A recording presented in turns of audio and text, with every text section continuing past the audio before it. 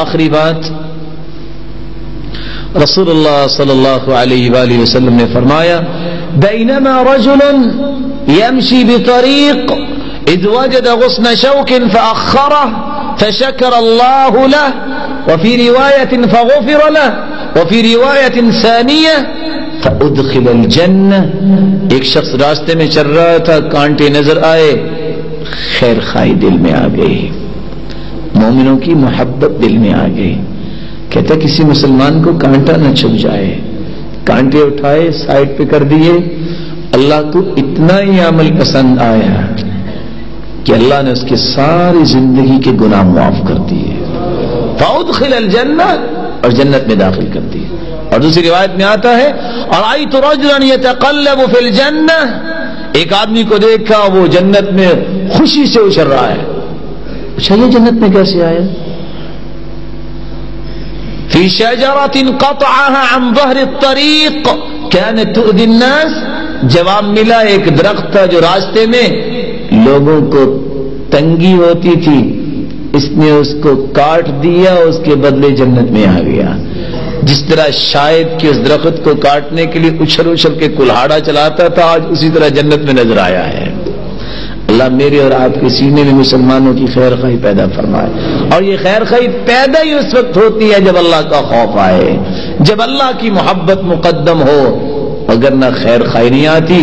اور اللہ کی محبت کا مطلب یہ ہے انسان کی احسانی کیفیت بن جائے.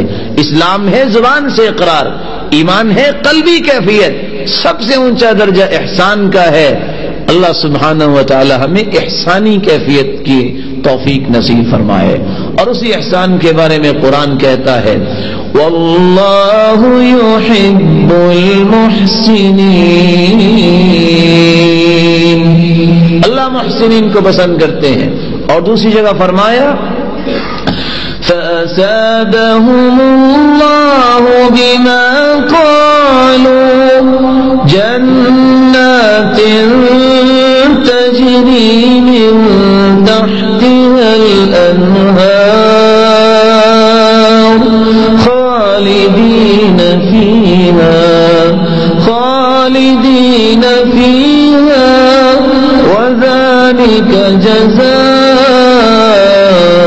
الْمُحْسِنِينَ. احسان اس کیفیت کو اختیار کرنے والوں کو ہمیشہ ہمیشہ جنت ہے. کیسی جنت ہے؟ لا عین رأت، ایسی نعمتیں ہوں گی جو کسی آنکھ نے دیکھی نہیں. ولا اذن سمعت، کسی کان نے اس کا تذکرہ نہیں سنا. ولا خطر على قلب بشر، کسی کے دل میں خیال نہیں آیا. بلکہ صہیب رضی اللہ تعالی عنہ روایت کرتے ہیں کیسی جنت؟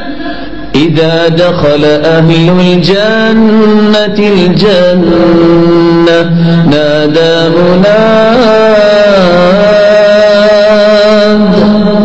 جب جنتی جنت میں جائیں گے ایک آواز آئے گی ان لکم عند اللہ موعدا یرید ان ينجزکم.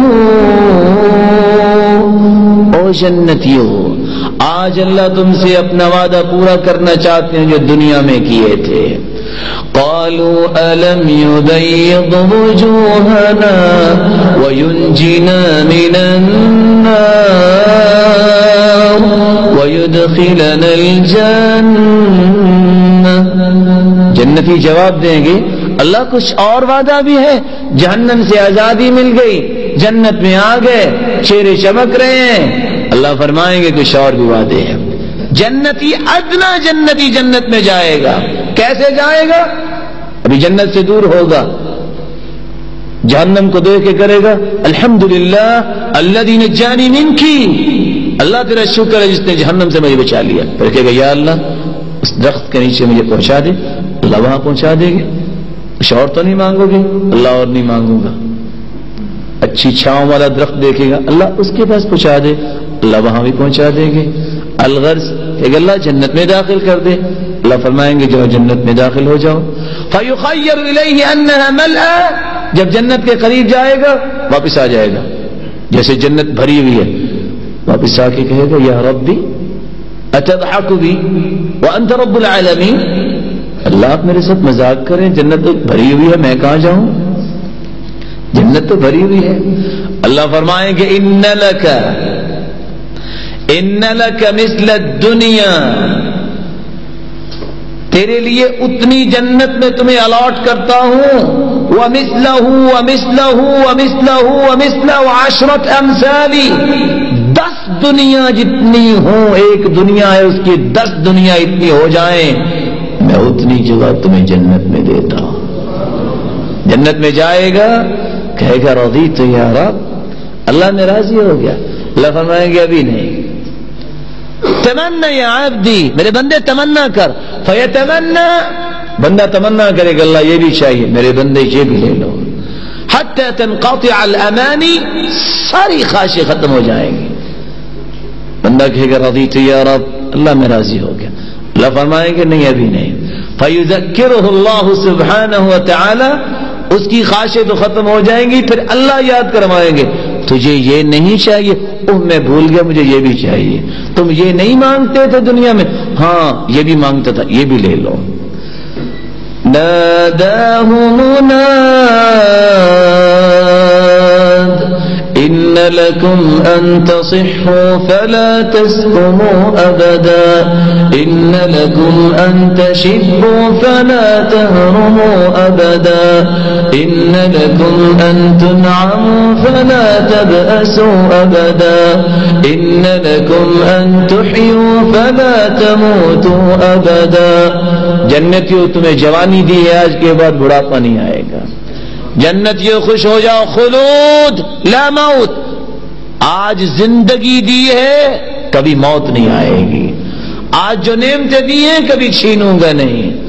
آج تمہیں صحت سے نوازا ہے, آج کے بعد کبھی بیماری نہیں آئے گی. جنتی کہے گا رضیت یا رب, اللہ میں راضی ہو گیا. اللہ فرمائیں گے ابھی نہیں. آخری انعام کیا ملے گا؟ للذین احسنوا الحسنى وزیادہ, للذین احسنوا الحسنى وزیادہ. جنت تو ملے گی, کچھ اور بھی ملے گا. کیا ہوگا؟ فیکشف الحجاب فواللہ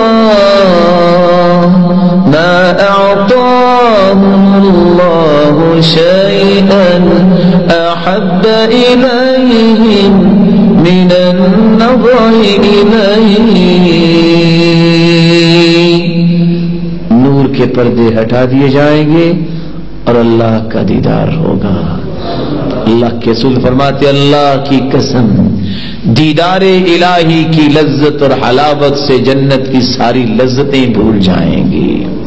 اللہ سبحانہ و تعالی ہم سب کو معاف فرمائے, ہماری غلطیوں سے درگزر فرمائے.